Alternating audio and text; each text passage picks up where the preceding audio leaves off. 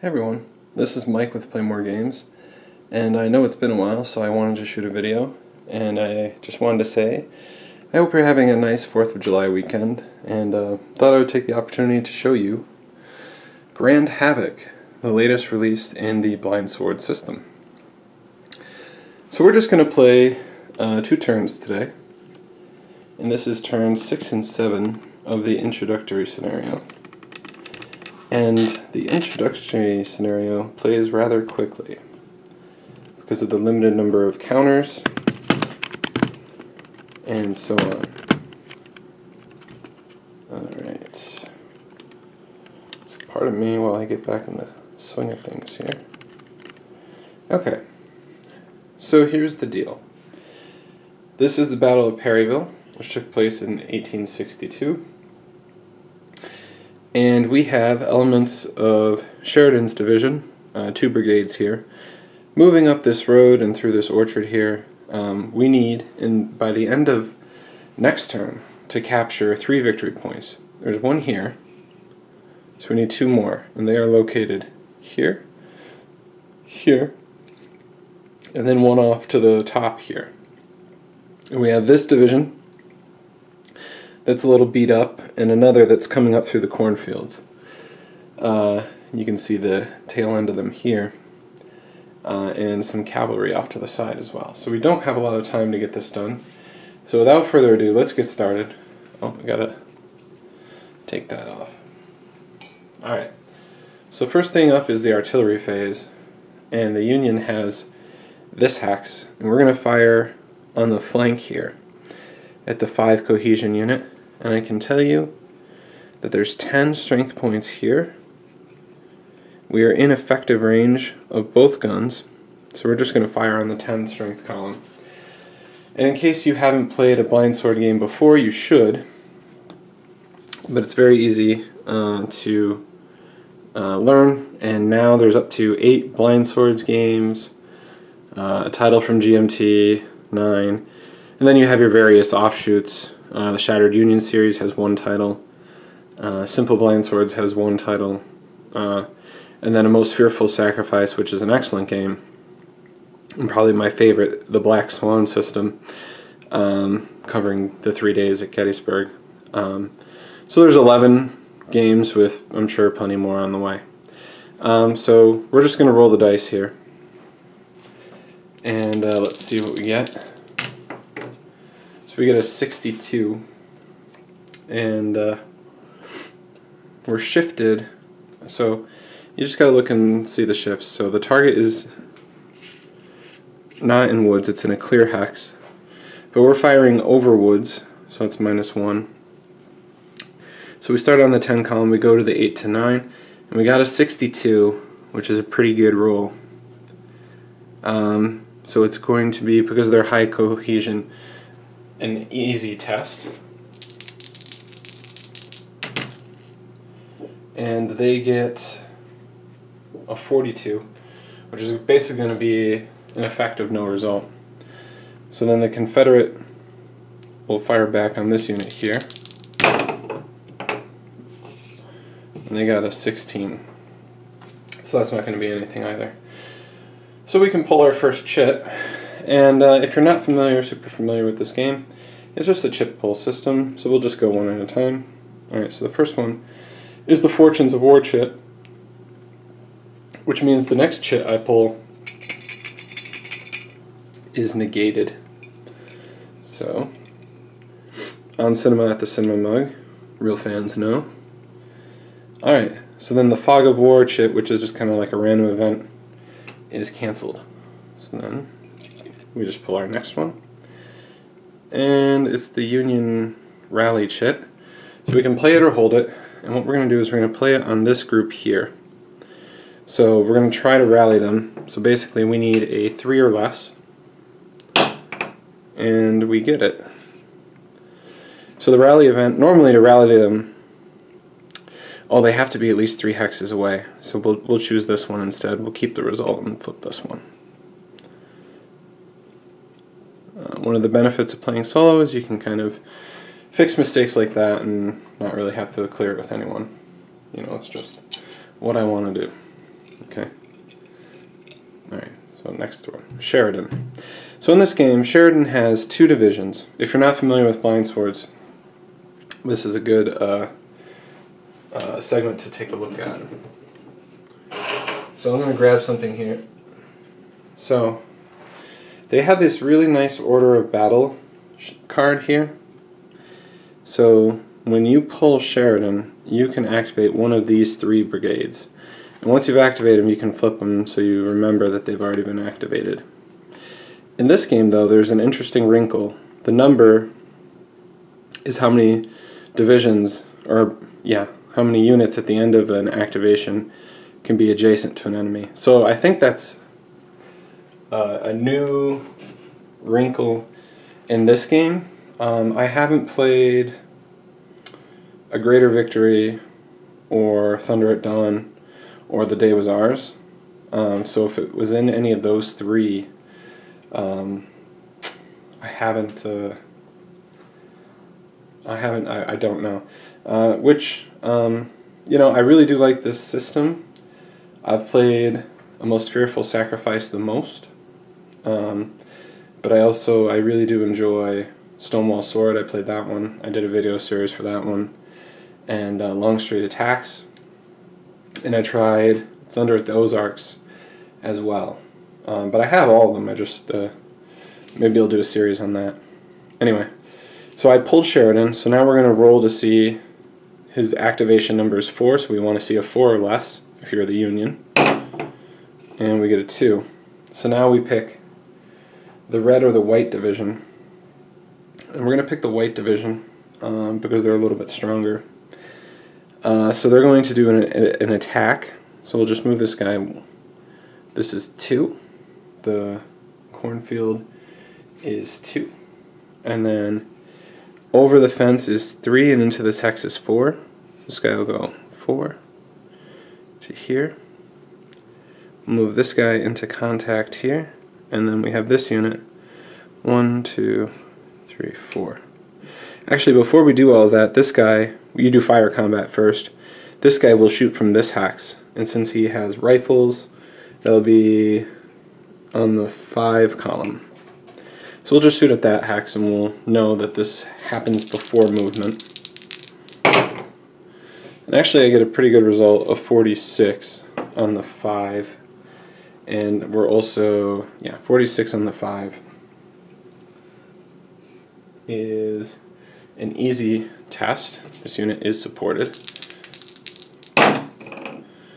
So that's not going to do anything. Alright. So this guy was back here. 1, 2, 3, 4.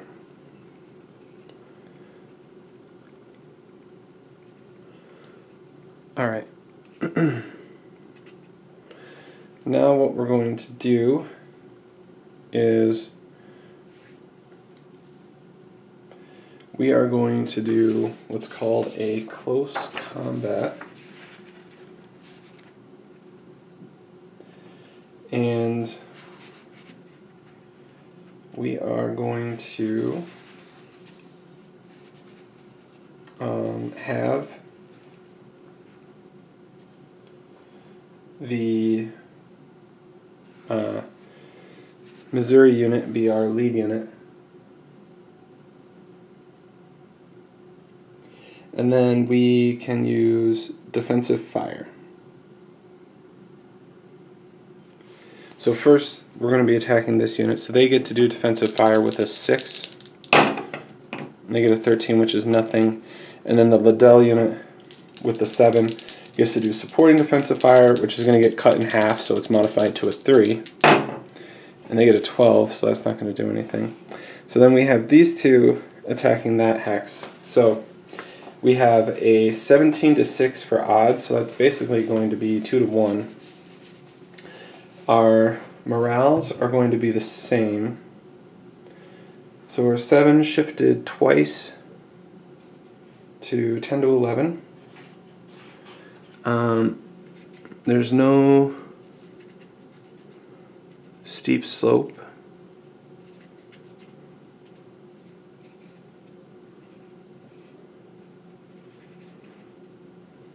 Okay.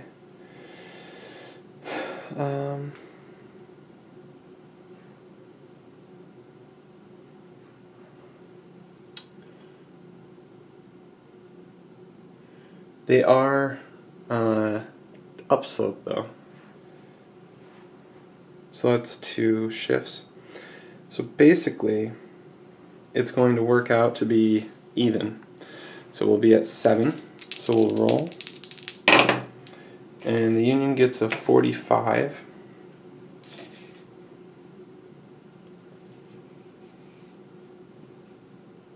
So that's going to be an easy test.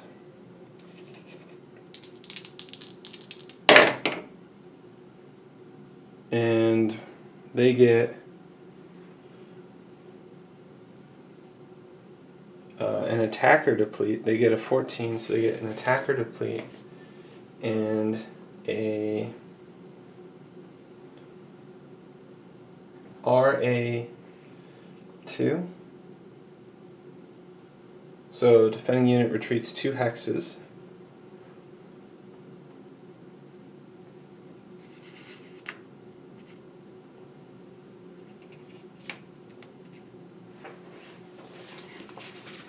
And they may panic. But I don't think that panic will apply here.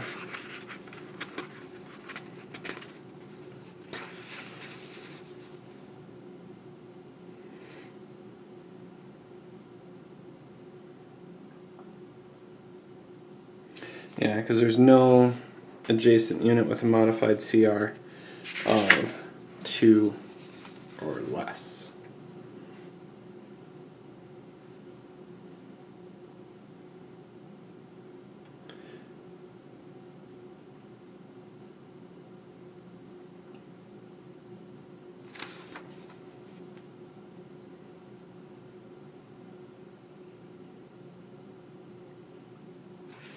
Alright, so we can advance into the hex here. So now we have 2 of our 3 objectives. So we need either this one or the one down the road there. So we put Sheridan back in the cup because he's got one other division that we can use.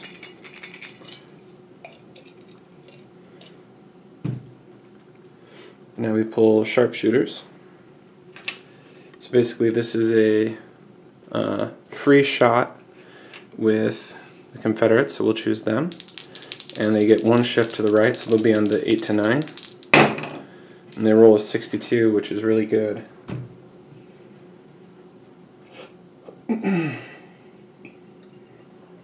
It's going to be a medium test. It's a tough test. And they get a 62, which is a break and a retreat 1. So I have to roll to see if they break. Yep, so they are going to the broken box. Okay.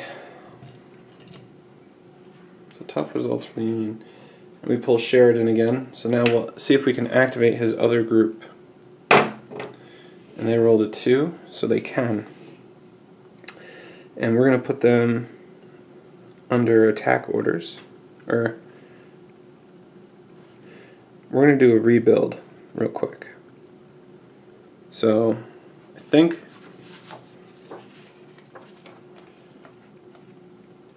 one of the reasons I have to look this up is because the rules are different in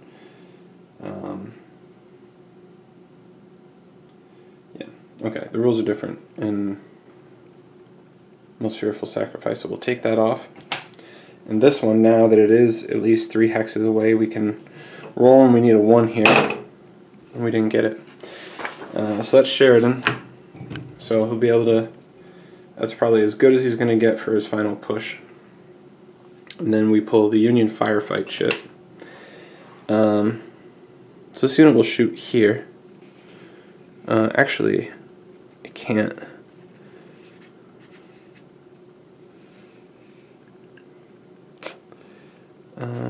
It can shoot here.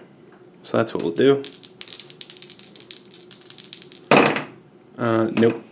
That's just too low, I can tell you right now. Now we have Buckner. Buckner gets a 4, which is not great. So basically all he can do is fire combat, so we'll try to return fire here, because that's the only one that can. 52, that might do something, so this is going to be a 3. 52 on the 3 is a routine test. So we got a 33, so it does have to retreat 1.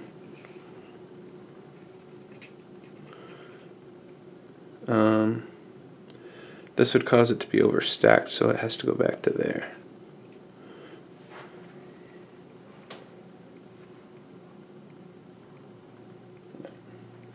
Okay. Next chit is the cavalry. Let's see if we can activate the cavalry. And we can, thankfully.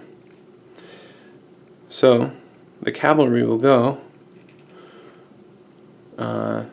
over the wooden fence, which is going to be +2, through the cornfield, or into the woods is probably easier.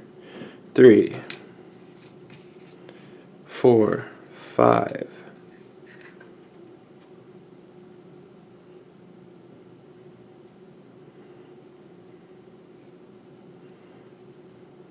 And this is a maneuver order. 1, 4, 7, 8. So they have up to 9. 1, 2, 5, 8. And then we can get to here for 9. So if they get the chance to activate again, they might be able to do something next turn. Okay. But that's the whole... Oh, actually there's one last chit. I didn't see it there. The Rebel Yell chit. Which we're not going to use. Because we don't want to get pulled out of position and create an opening for the Union. Okay. So now I am assembling the cup for the final turn. And there's some bookkeeping on the other sides. I'm moving the broken units down the track, but since this is the last turn, it won't matter. Oh, actually, yeah. This is the last turn. Turn 8. Unless I forgot to move the turn marker. I feel like I might have.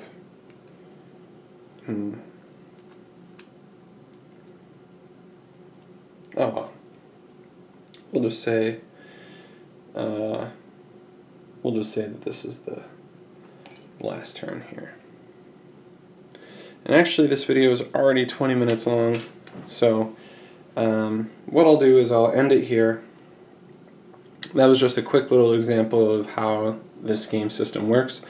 I hope it's enough to whet your appetite and maybe encourage you to purchase this or one of the other games in the system. It won't be 5 months before my next video, I promise. I want to, after I finish this scenario, I'm going to set up the main event, and maybe I'll play a little bit of that for you. So anyway, this is Mike with Play More Games. Have a happy 4th. Bye.